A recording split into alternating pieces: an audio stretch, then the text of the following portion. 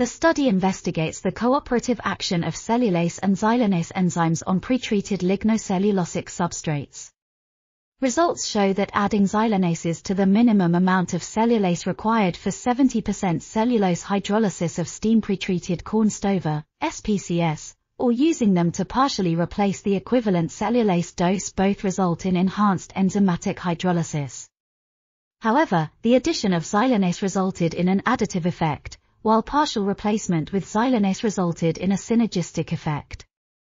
The enhancement resulting from xylanase-aided synergy was higher when enzymes were added simultaneously at the beginning of hydrolysis.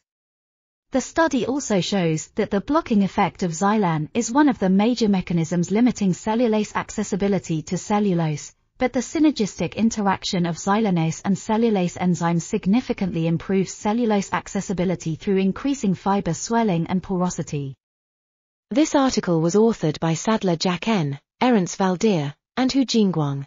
We are RTCLTV, links in the description below.